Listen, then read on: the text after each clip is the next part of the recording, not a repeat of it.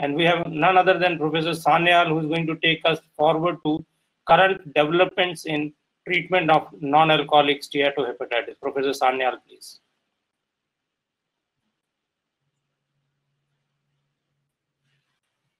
Thank you.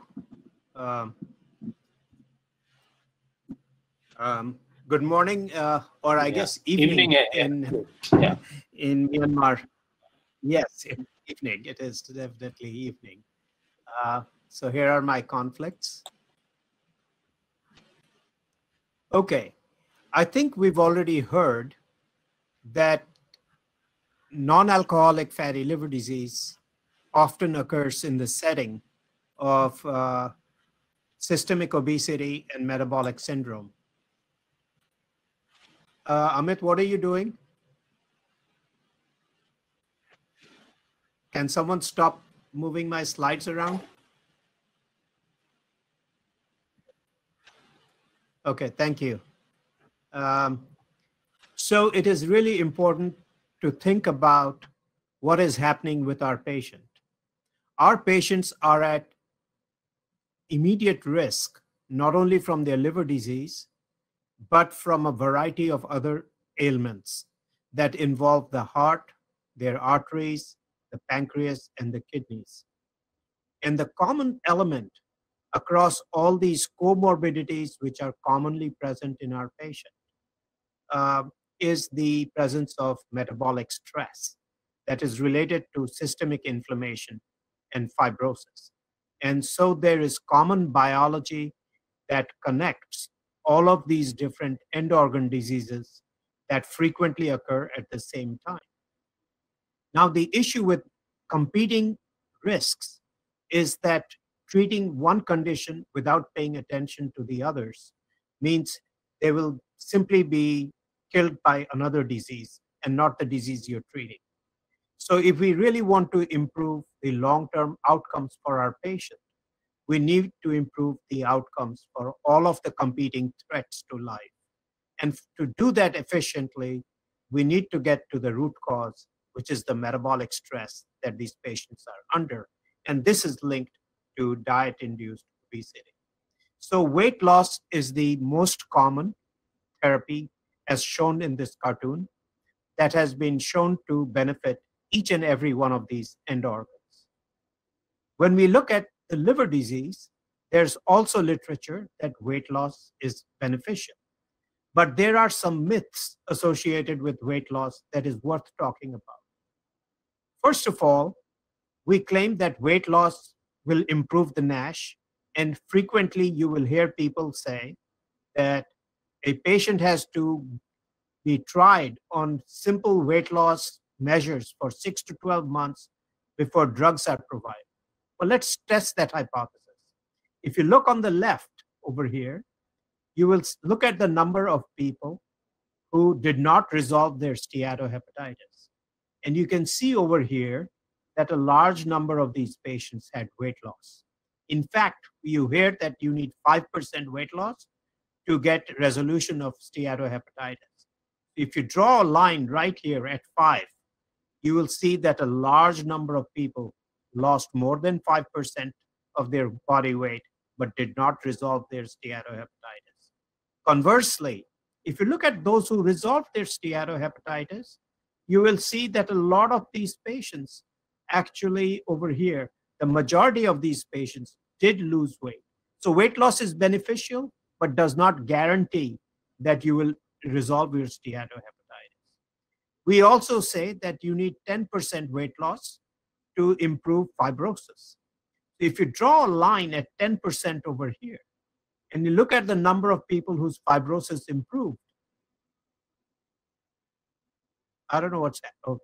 Look at the number of people whose fibrosis improved. You will see that the majority of people whose fibrosis regresses over time actually did not lose more than 10% weight. So the issue is far more complex, and therefore we need pharmaceutical development to continue to help our patients who have this disease, because the improvement in liver histology is not a simple function of the degree of weight loss. Now, moving on, We also know that from bariatric surgery, that the disease activity improves, but advanced fibrosis, particularly this is the population that is at risk of liver-related outcomes, frequently does not improve so much. So if you look at over here, whether you had steatohepatitis or you're not, you can see that after bariatric surgery, steatohepatitis resolves in a lot of people.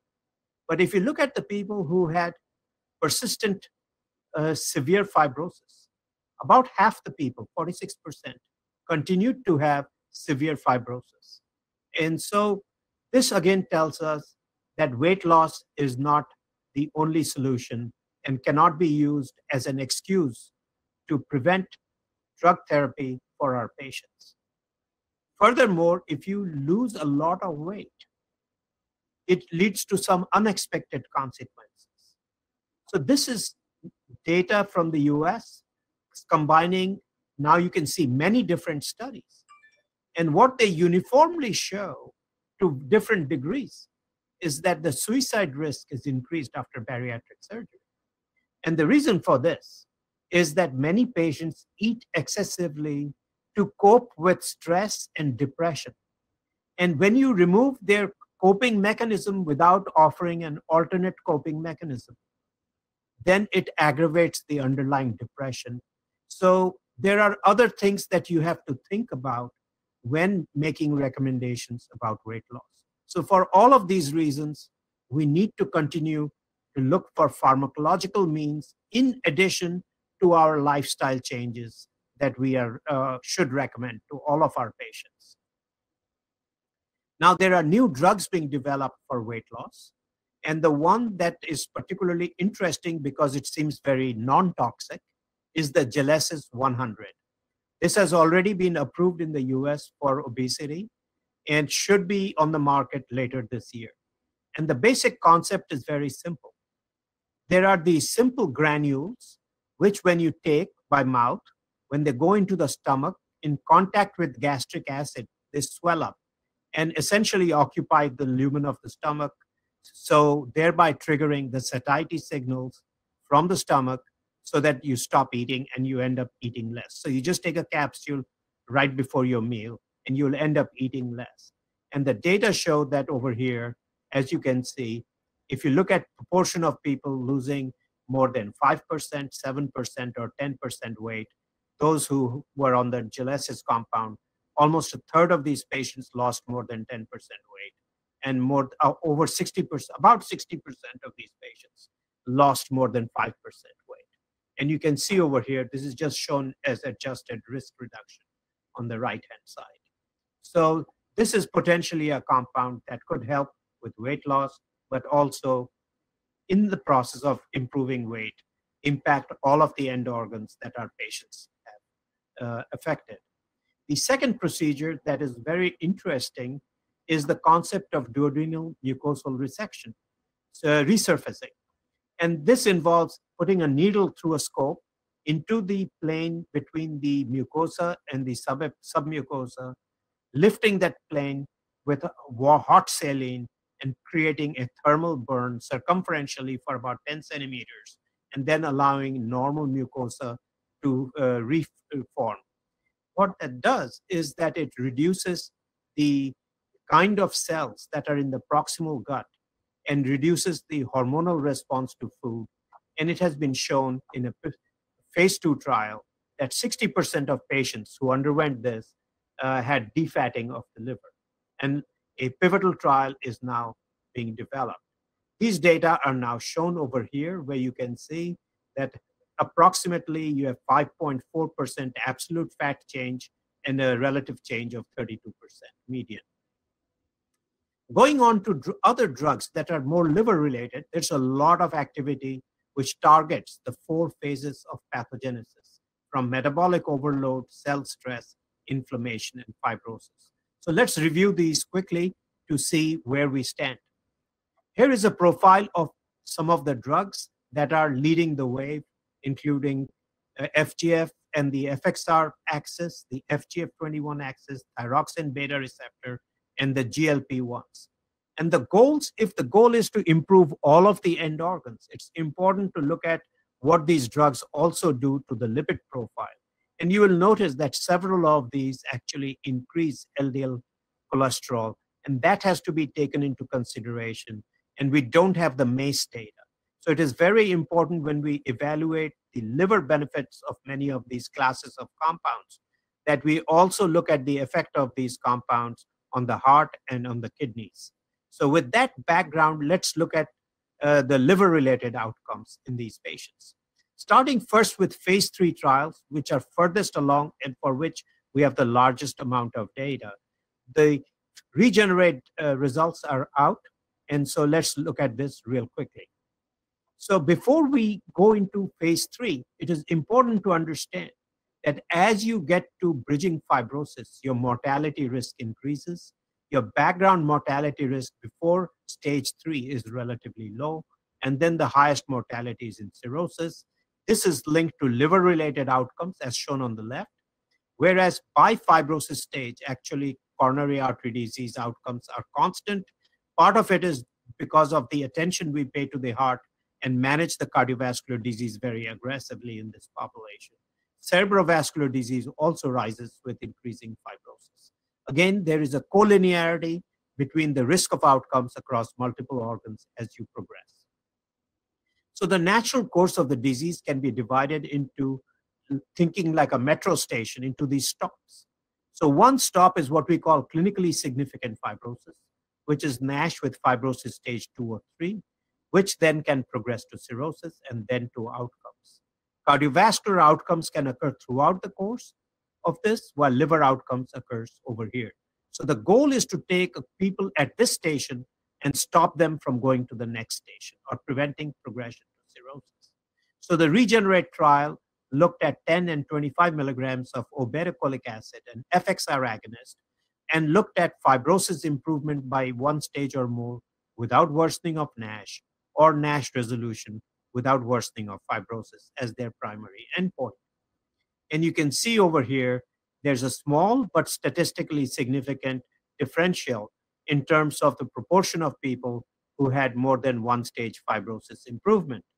And on the other hand, if you look at percentage of people who had resolution of NASH, this did not reach significance in the primary ITT population shown on the left. Now, when you include people with stage 1 disease also, not just stage 2 and 3, then these become significant.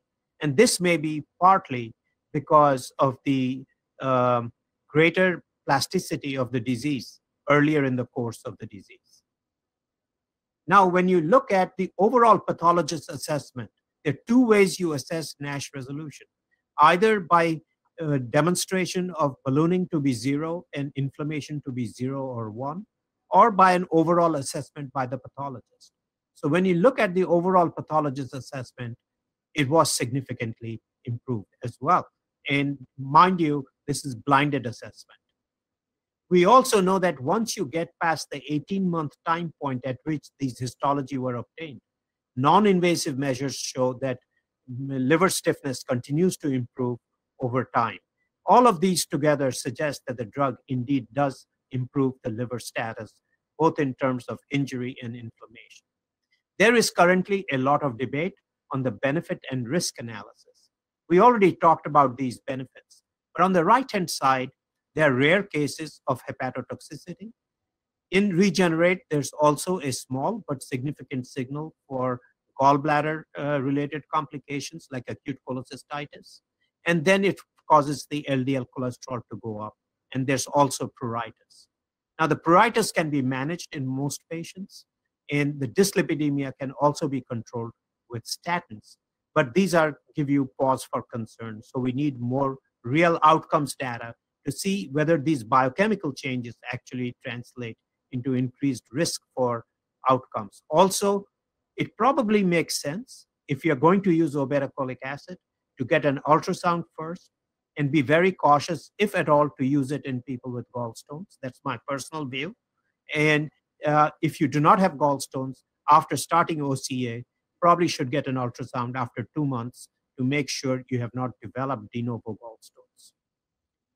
The lipoprotein story is very important because when you use obeticholic acid, you actually increase LDL cholesterol, because cholesterol can be converted into bile acids, and when you block it with obeticholic acid, that cholesterol has nowhere to go. So it ends up in VLDL and eventually into LDL. But when you reduce the amount of triglyceride coming out of the liver, the VLDL particles can be chewed up very easily. So you end up basically with larger VLDL particles, larger LDL particles, which are less atherogenic. It is also important to place LDL cholesterol rise in clinical perspective. The relationship between changes in LDL cholesterol and clinical outcomes is shown on the left. This is a very important graph in my view for anyone who is treating NASH. On the left, you're looking at as the differential between two groups increases, you can see the rise in event rate. On the other hand, if you decrease LDL cholesterol, the decrease in risk is shown on the right. And this is a linear relationship along a log scale. And so what that means is if you take LDL over here, the differential is about 0.4 millimoles, which is about 10 to 20 milligrams. So your risk of a cardiac event is about 6% of a background risk of about 1%.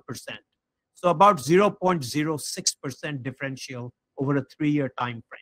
So when you start thinking about risk, we really need to understand, instead of just jumping up and down about LDL cholesterol, we really need to know what we mean by how much of a risk the specific amount of LDL cholesterol actually imposes on our individual patient. Other agents in phase 3 include elafibranor, which the primary outcomes have been put out by the company, did not meet its primary endpoint, and these other trials are currently ongoing. Moving on to phase 2 very quickly, very exciting data from India with a drug called saroglitazar, which has been shown to reduce liver fats, which is shown in orange over here, and they're showing the proportion of people with more than 10%, 20%, and 30% fat, along with improvement in ELF. Phase 2 histology-based data should be coming later this year. There is also a study from Pfizer using a ACC inhibitor showing very remarkable defatting of the liver, almost 70%, but it is associated with hypertriglyceridemia. But that can be managed with a fibrate. There's a lot of interest in SGLT2s, and these are data with SGLT1 and 2, which also affects both intestine and the kidneys, and showing decrease in body weight, decrease in ALT, GGT, more data coming. GLP-based therapeutics are very exciting because they improve cardiac outcomes, all-cause mortality, chronic kidney disease, cause weight loss, and now semaglutide is coming on strong, and these are data showing weight loss with semaglutide. These are data with combined GLP, GIP, and GLP, and there's also data with GLP-1 and glucagon agonists. The top-line data from semaglutide were just put out there and produces 60% resolution of steatohepatitis, but did not have a big effect on fibrosis. And time will tell whether the time course of improvement in steatohepatitis will translate into improved fibrosis or not. Lastly, combination therapeutics are coming. It is definitely the future, but it requires knowledge of the population. One size does not fit all. We have to match the mechanism of action to drivers of disease at different points in the course of the disease. The root cause has to be the anchor. So you have to have a metabolic target as the anchor for combination therapy. For early stage disease, you can use 2 metabolic targets, but for advanced stage disease, including a metabolic and antifibrotic regimen makes sense.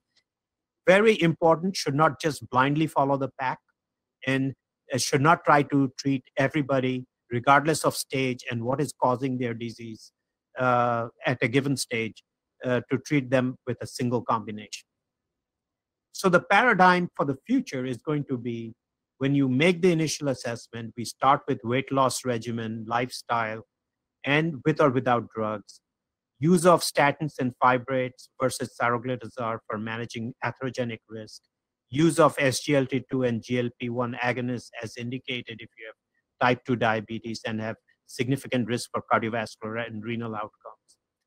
After a period of initial therapy with these common drugs, you reassess residual active disease, and if they still have fibrosis stage 2 or higher and have active disease, then we want to consider treatment to reduce progression to cirrhosis and liver outcomes, and ultimately then reassess periodically to document that the health of the patient has actually been improved. At the end, all drugs being developed will need to show that you're reducing mortality, reducing healthcare cost, improving the functionality of the patient, and the quality of life. So I will stop there and be happy to take questions.